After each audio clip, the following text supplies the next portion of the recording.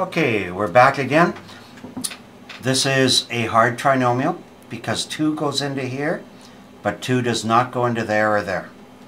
So with all hard trinomials, I start by multiplying the first term times the last term.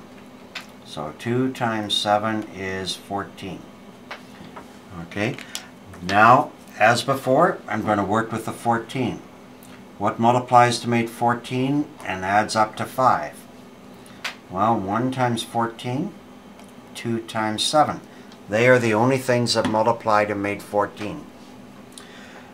Now 2 and 7 add up to 9.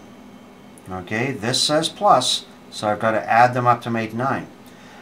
1 and 14 add up to make 15. So none of these actually add up to 5. You'll notice that 2 times 7 subtracts to make 5, but that's not a subtract sign. So in fact, none of these combinations work. So my answer to this one is cannot be factored.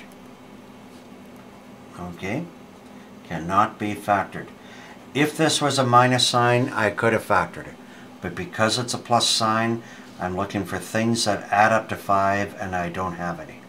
So it is possible, as with all factoring, to have a question that cannot be factored.